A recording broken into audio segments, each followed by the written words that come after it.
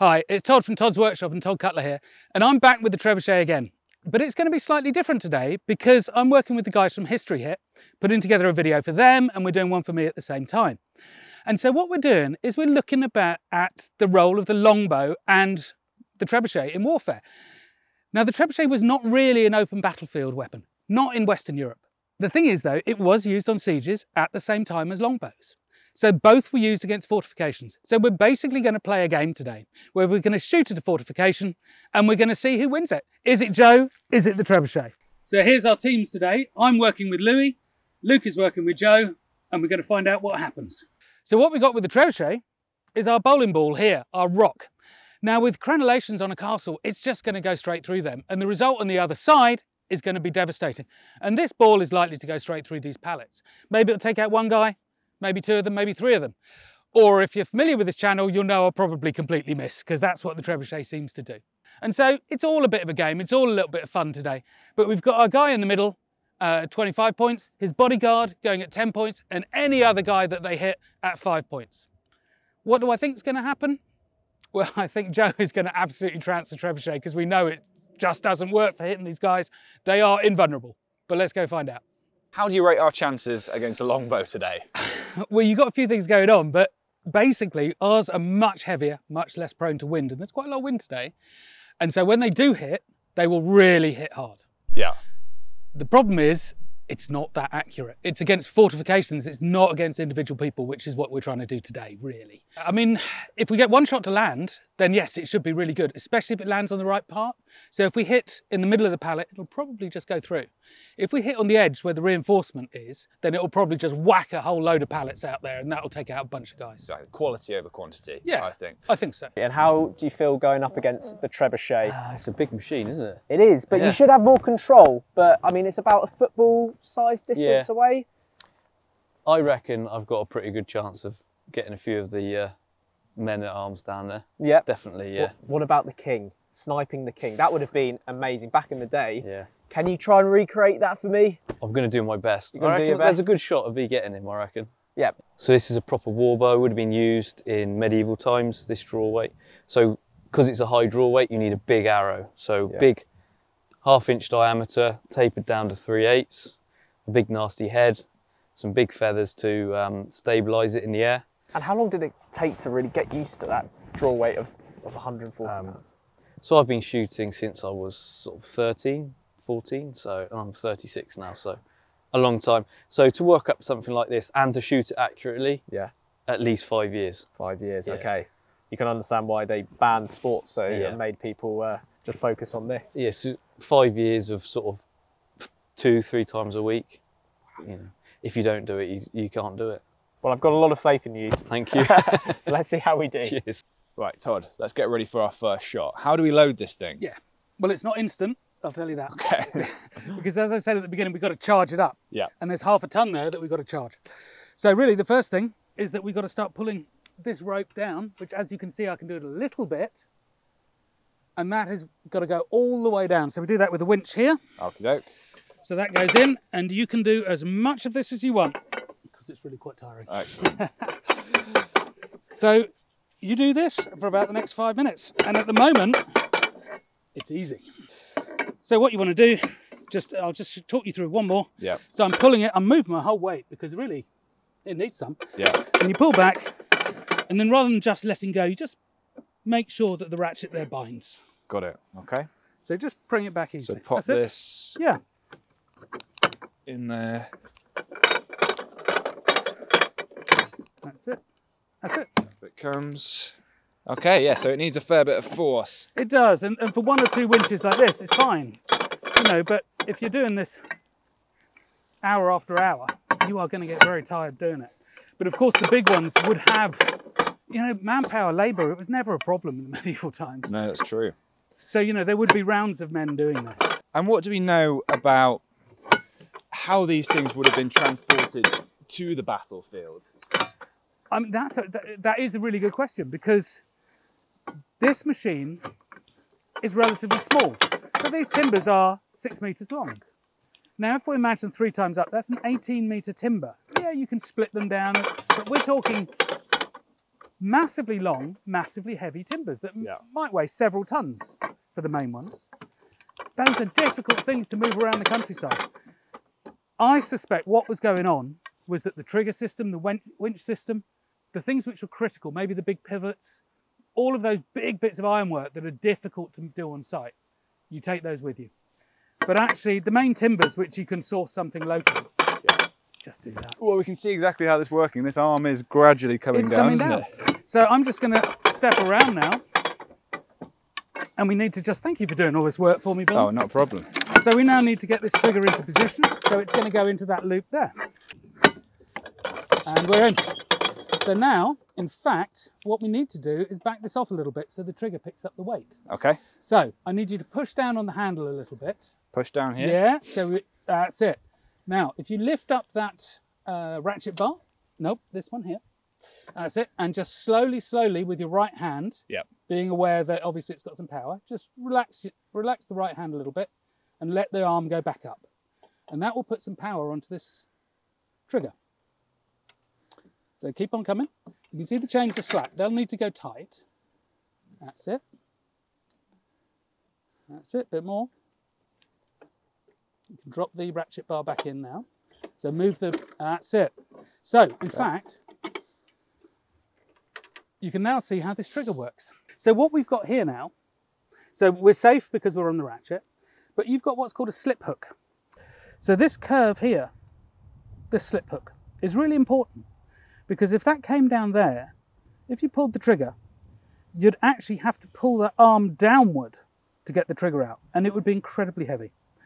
If that comes out like that, it ends up being a hair trigger, a tiny movement here, and it will go.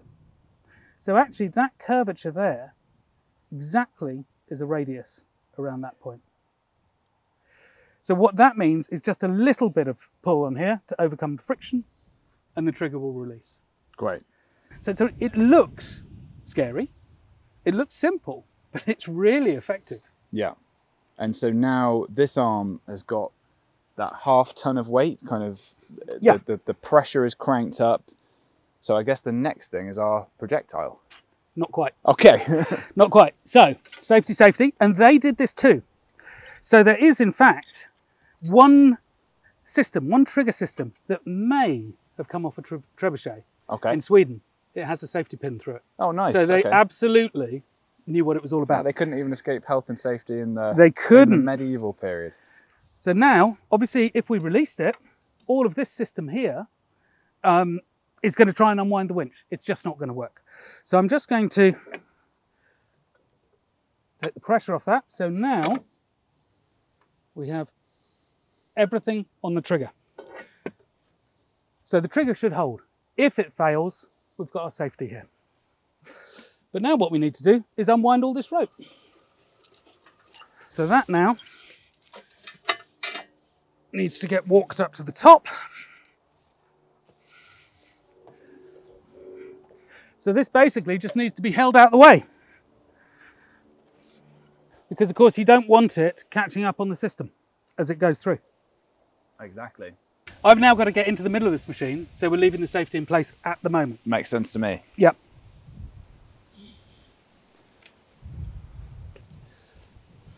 So this is quite a long string that our trebuchet is going to attach to. So again, this is, I suppose it's the length of the arm. Is this to increase the range? The longer this this piece of rope is, this sling. It's one of those really difficult things. I'd love to give you a simple answer. Yeah. I can't.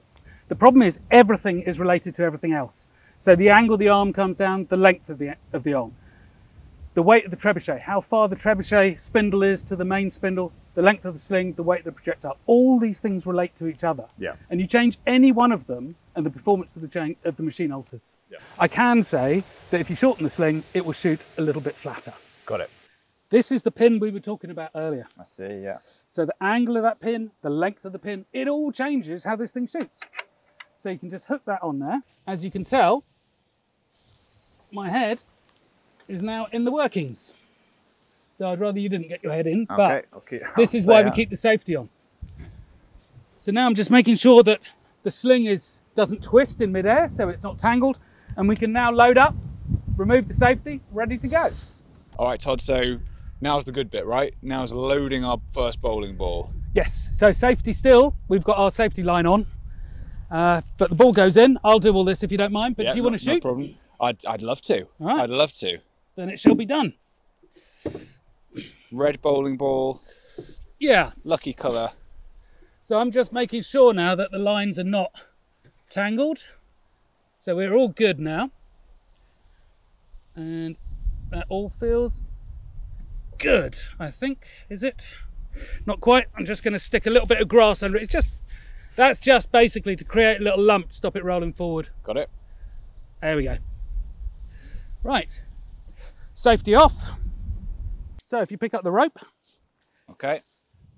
I'm going to stand behind you. Remember, if it goes up in the air, keep an eye on it and then jump out of the way. Okay, first shot, shot one. Let's do this, one. Todd. All right, fingers So I'm crossed. giving this a big pull. Yep. 3, 2, 1. Go! Whoa. Whoa! I love it. Every single time I love Oh my it. goodness. Ooh! Oh, and it rolled and touched. I think So just short. just short. Oh! So a big splash in the moat, but But do you know what? I almost don't care because that was so good. I've looked at the footage, slow-mo footage before, and you can make it go a little bit further by adjusting things like we said. Okay.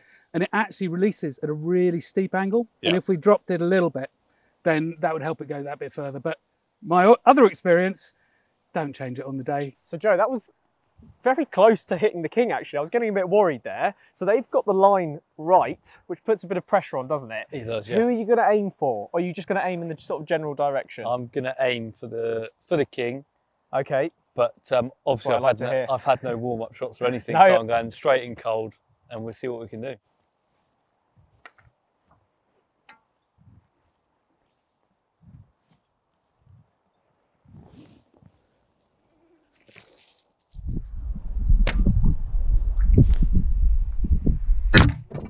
Ooh!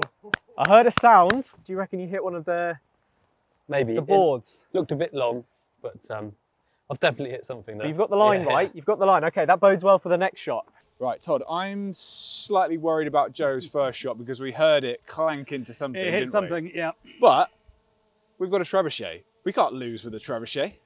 We need one good one. Come on, let's do it. good. Let's Right. go for shot 2. So this time I've gone, that fell short. So I've gone for a slightly lighter ball now. Got it. So we're 300 grams lighter. And we'll see what this does. So this should go a bit further. All yours again. Thank you very much. All right, shot 2. Shot 2. Come on, Todd, this is it. Cross those fingers. Hey!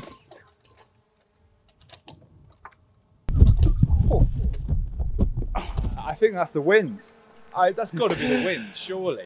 It's wind or it's just all the chaos of those variables I was talking about. So that was 6-7 meters to the right-hand side. We're going to need a bigger castle. You feeling confident? Yeah, it's slightly more windier, but it shouldn't affect them too much. It's such a low trajectory for me that it shouldn't really be catching the wind a great deal. So I'm just going to do the same things I did last time. Cool. And so does the wind affect the trebuchet more? Because we saw their bowling ball sort of veer off to the right a bit. Or should it technically affect you more? It should affect me more. 'cause Right, okay. My arrows are a lot lighter, but it's hard to say whether it's affecting the trebuchet or not.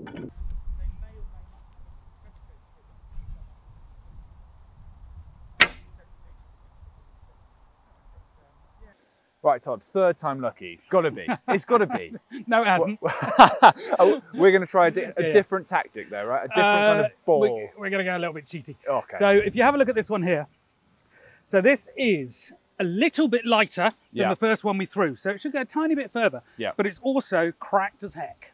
Ah, yes. So this is just from hitting stones previously or something.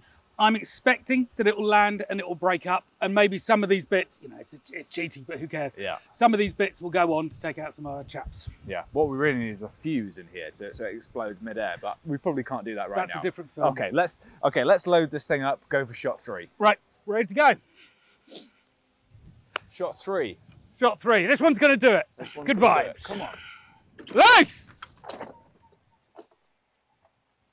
Oh, I love it every time. I love it. It's looking that good. line is good. Oh! Stayed in one piece as well, so everything didn't work. Ah, no. So even the lightness of the ball didn't necessarily carry. I think it's the wind. It's got to be the wind. Well, the wind can't help. I Yeah. mean, it's windy here, but it's a lot windier up there. But, and here's the big but, it's going to affect Joe a lot more than it'll affect us. This is what has been infuriating me about this machine for months. That ball there is lighter than that one, and it's gone 10 meters less. And it's that variability. Every single shot has got so many variables in it. You get kind of accuracy, it kind of goes down here, but it doesn't do that pinpoint accuracy that you need for a game like this. Ah, frustrating, isn't it? Let's go see shot 2. So shot 2 was a lighter ball. You'd expect it to go further. It did go further, but importantly, well, in fact, you can see here, that's where it struck. Okay? You can see the impact. Yeah, that's a good distance, to be fair. So that's a little bit misleading, isn't it? Ending up over there because it's rolled on. But in fact, had this been online, it may or may not have gone through one of those pallets there. Those walls could have come down. They could have come down, yeah. And then shot 1. Yeah, well, best of the lot, ultimately. This is definitely my favourite. It's kind of sad that the momentum ran out sufficiently that it kind of just tapped the wall, right? Yeah. Rather than smashing through. But we had cause for optimism at that point. We did. I mean, you know, I've been doing this for a while. I know not to get too excited. I love the shot and the result less exciting. But here we are. So this was the first arrow. So it's just gone a little bit too far and a little bit too wide. Possibly wind conditions. Yeah, a bit of wind. I may have just pulled it on that third shot. Yeah. Now this one, I mean, there would have been people around here. We're just unlucky that there hasn't been a target put up in this place. If you follow the angle of that one, it's just would have just clipped. You know, just literally coming over the top. So would have just come just come over in the and top just straight of the in. king's head.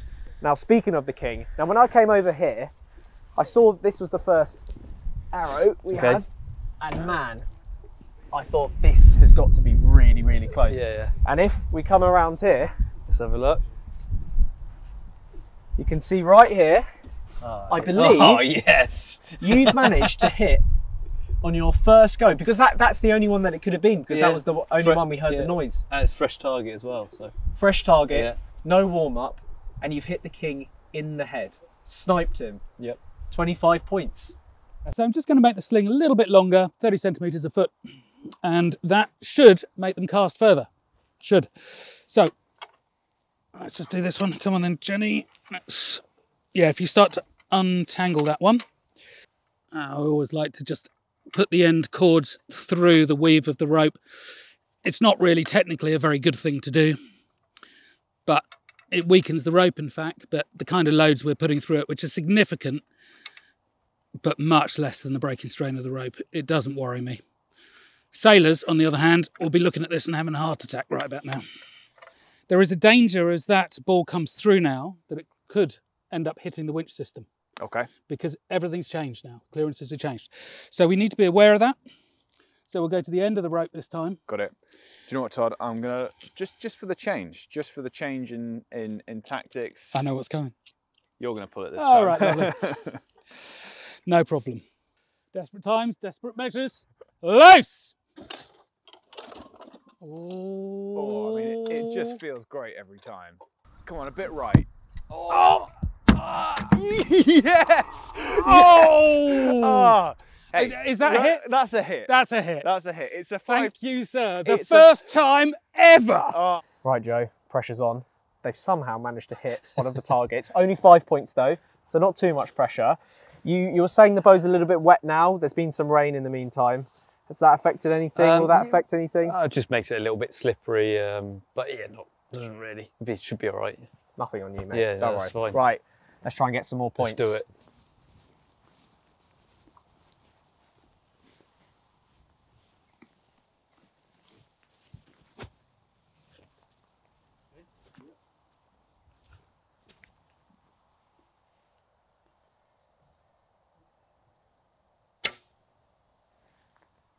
Right, Joe, for entertainment purposes, we're going to actually take our final shot before they take their final shot. Yeah.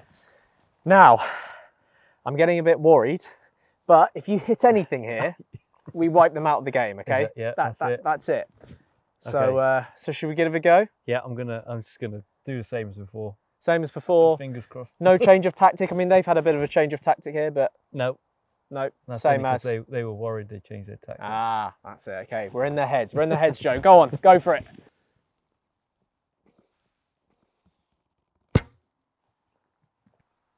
Ooh, I heard a ping there.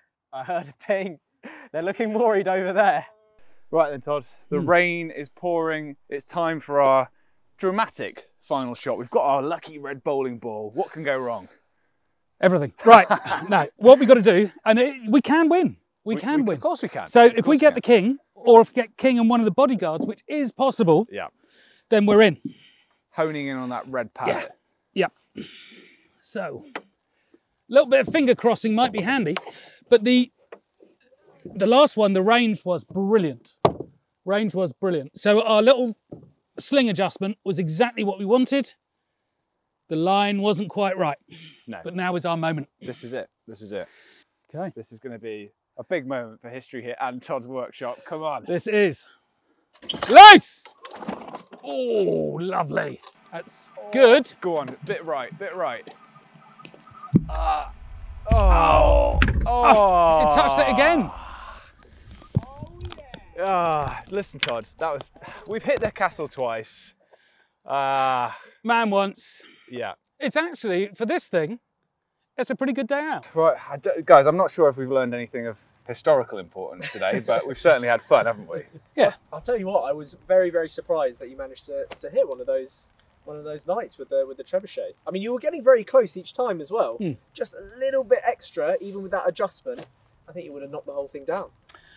It was good. I mean, the adjustment was definitely worth doing. There's no doubt about that, because it did take it a little bit further. But I think actually I'll probably give it a little bit more actually on that and make the ropes a bit longer. But I think the other thing that we have learned is we didn't see the devastation of the balls hitting, but you know that 7 kilos dropping from 40 metres in the air is going to do something. Absolutely. So you can see that Joe's weapon is an individual weapon. It's shot by one man at one man. This thing is shot by a crew of men at a bunch of men. And that is the fundamental difference of it. He has accuracy, we clearly didn't. Wow. Well, yeah, let's 3 out of 5 hit something. That's true. And the other thing is, in my head, it was spectacular in my dreams. Reality, not so good. Well, I think we should talk about that shot.